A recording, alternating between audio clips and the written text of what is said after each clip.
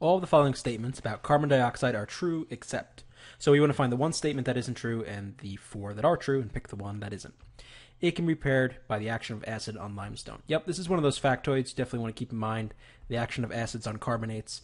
So, for instance, this would be the equation for this one. Calcium carbonate plus 2 hydrochloric acids going to the salt plus carbon dioxide plus water. So this is the equation that describes A, so this is true, and get rid of it.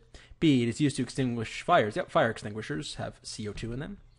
It dissolves in water in room temperature. Yep, so this is the formation of carbonic acid. So CO2 plus H2O goes to H2CO3. This is soda water, so that's true.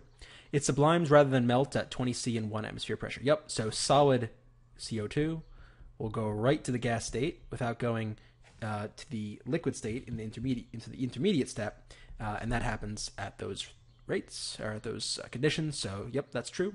So, hopefully E is false. It is less dense than air at a given temperature and pressure. That is indeed true. So, air is a mixture of a lot of gases, but primarily nitrogen and oxygen.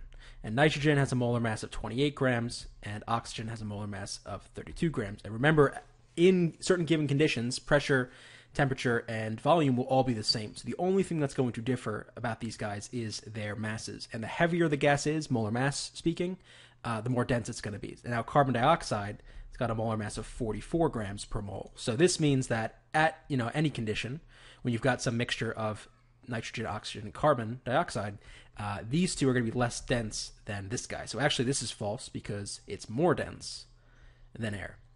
Yep. So the answer to that one is E.